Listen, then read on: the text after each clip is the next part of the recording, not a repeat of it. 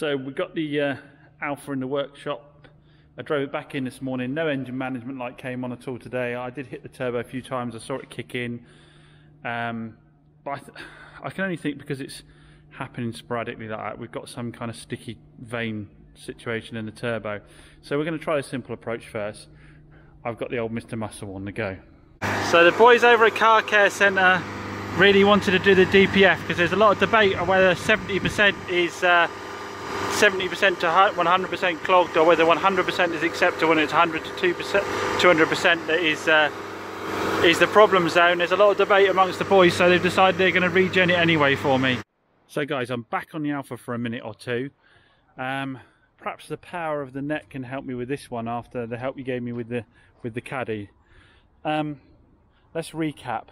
The car came in, I drove it, it had very poor performance, and it came up with the code for the boost sensor. So I changed the boost sensor out, which lives down here somewhere, doesn't it?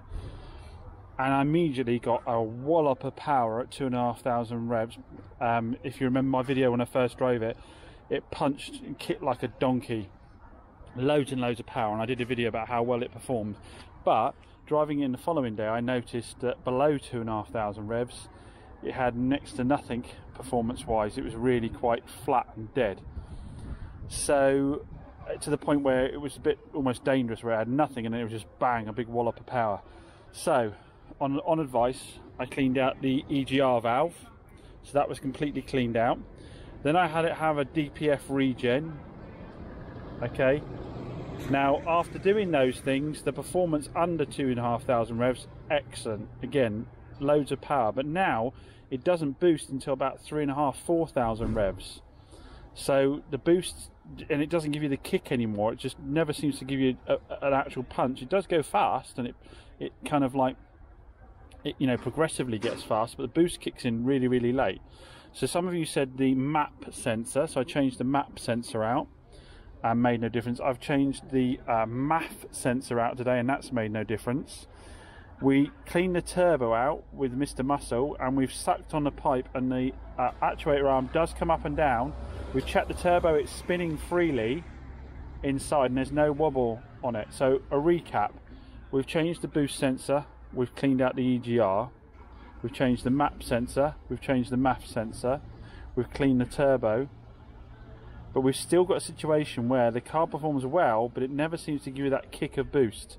So it performs really well under 2,500 revs like it did before, but it's lost that punch about 2,500 revs. The turbo doesn't seem to really kick in until like 3,500 revs.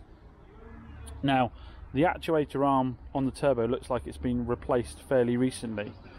My thoughts are, I've had an out-of-box failure on my boost sensor, because I did get that boost sensor code one more time, didn't I? But since I've cleared it, it's not come back again. So have I got an out-of-box failure on the boost sensor, or is the actuator arm they're putting it incorrect in some way? Now, my argument against that is, if the actuator was incorrect, why did it give me the big punch at 2,500 revs when I first replaced the boost sensor? So yeah, before commenting, guys, do please just double check you understand that I have, like I say, cleaned the EGR out, I have replaced the map sensor, I've replaced the MAF sensor, I've replaced the boost sensor, I've cleaned the turbo out, and the turbo is spinning freely, and if you suck on the pipe, the actuator arm does go up and down. So the question now is it worth changing out the actuator for a new one? Because is it kicking in late because that actuator is incorrectly fitted, or it's an incorrect actuator, or do we think I should go for another boost sensor in case that's been an out-of-box failure? Now, on the readings on Pete, has plugged the car in and got the readings off of it, and he can't find anything within the readings. There's no fault codes in the car at all. The only thing we'll be able to find is a slight, it says that the actuator might be something like 0.8 mil out or something like that. Does that make any sense to you guys? Anyway, all advice appreciated, but I think we are now down to potentially the actuator arm or an out-of-box failure on the boost sensor, which I think is pretty unlikely because it is a good quality one. It is the manufacturer spec one. The map sensor and the MAF sensor were both manufacturer quality ones.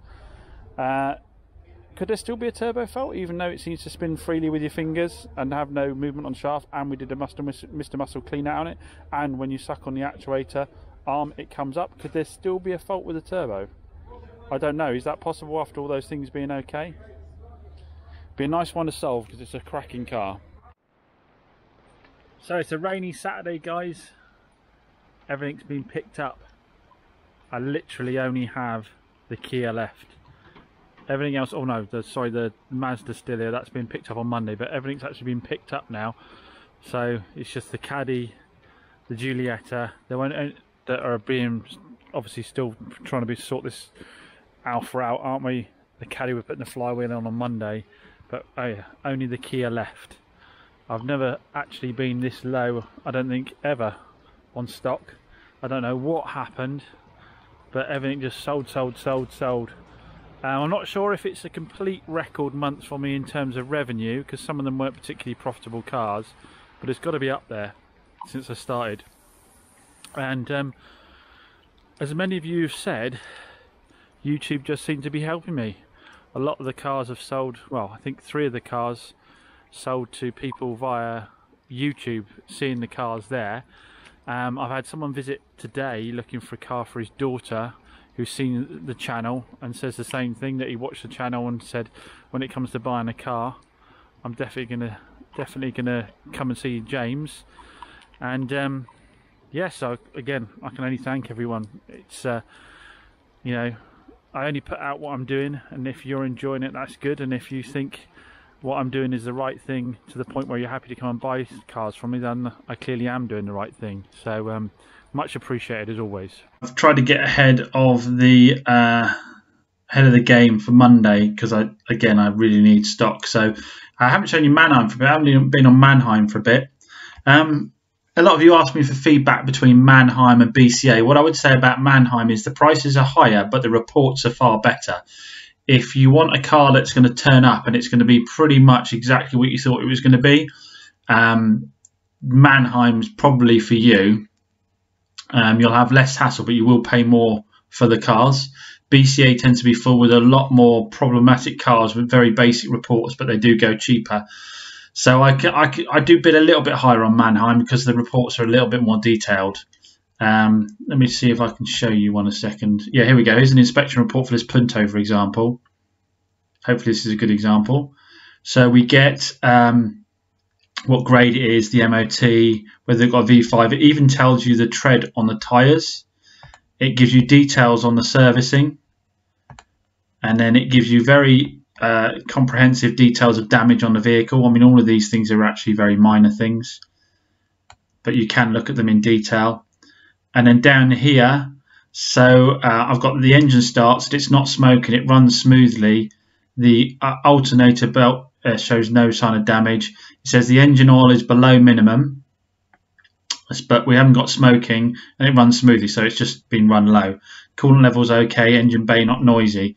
They go through and they check the transmission. It engages first gear, engages reverse gear. You know, it's a basic check of the transmission there. It checks the steering, the brakes, windscreen, any lights on the car, stuff on the interior. Far more comprehensive than the BCA check.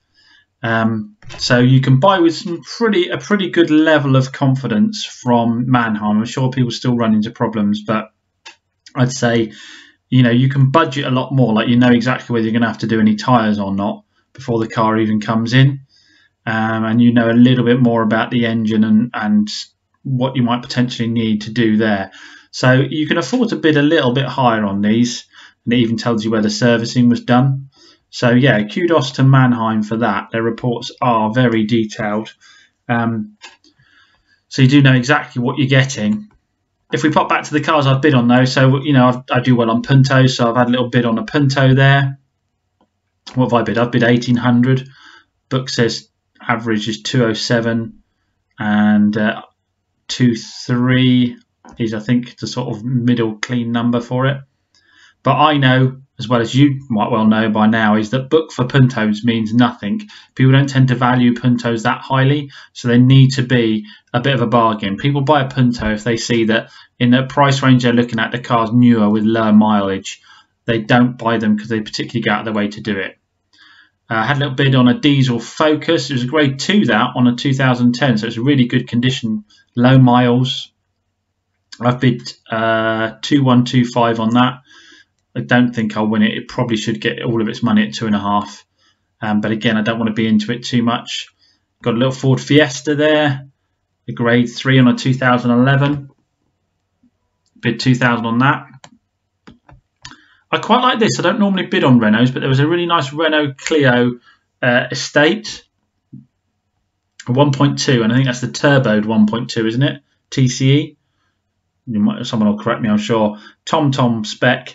It was grade 3, really nice metallic, and metallic colours really sell well. Reasonable mileage, and I thought that looked like a cheap car for the money. I put a strong bid on that. I put 1875 on that because I do think that's a 2995 car. I think they're a little bit low on that. When I ran it for Auto Trader, it looked at they were saying it was worth more than that. It was into the threes, so I had a healthy bid on that one. Punto 1.4 dynamic, not the best spec one. It's not a metallic and it hasn't got alloys, so I'd normally tend to stay away from these. You've got to get them at cheap to make it worthwhile. Now this one I've only bid £500 on. Why was that?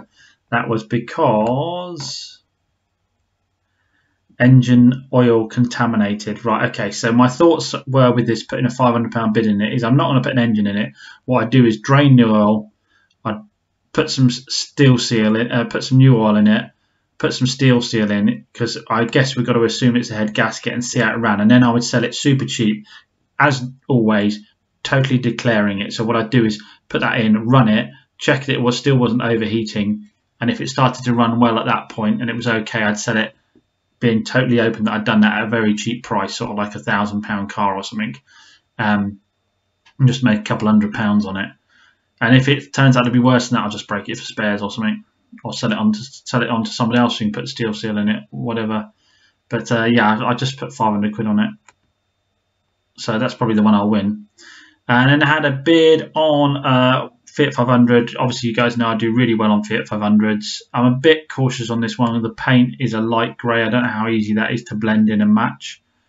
It had needed a little bit of paint, I think, as I recall. I think they're a little bit light on price. Fiat 500s go for really good money. Well, they do with me anyway. I think I can get all of that, if not more, with 60,000 miles on a 2012. And the greys are quite popular colours at the moment, so I bid 2125.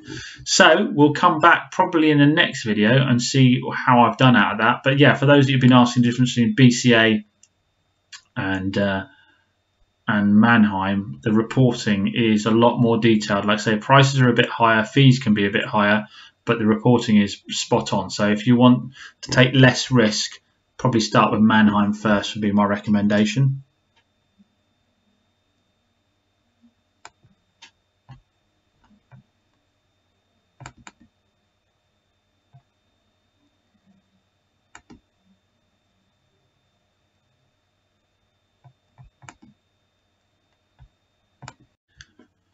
So guys, I'm going to have to ask you a bit of a favour. Now, I'm making the move obviously over to my new unit, but those of you that watch the channel for a while will know how much support I've had from this young man, Lee at Barham Engines. Such a good chap. He's really helped me, huge amounts of advice. And like I say, those of you that watch the channel will know that he has helped me out an awful lot with the cars. And he's trying to get his YouTube channel off and running, because he does have a lot of interesting stuff going on there all the time. He's always got, you know, some really interesting sports cars in, interesting engine work, and he has his customer challenges as well. And one thing, this is one video I definitely recommend you give a watch, is again, those of you that watch the channel for a while will know that Lee bought himself recently a Lamborghini. And I know there's an awful lot of channels out there where people have Lamborghinis and performance cars, but this is a genuine story of how someone started with pretty much nothing and managed to build up to a Lamborghini through hard graft and buying the right cars at the right time and selling them for the right money.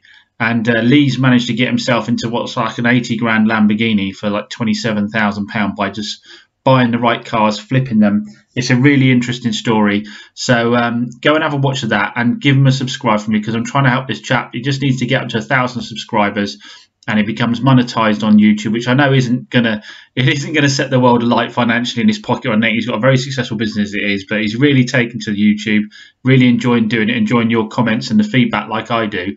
And I'm trying to give him back a little bit here and help him out. So if you could do me a big favor and pop over and give him a subscribe, because genuinely the content will be of interest to you, those of you that are watching my videos and interested in the cars. So yeah, really appreciate if you could do that for me, guys.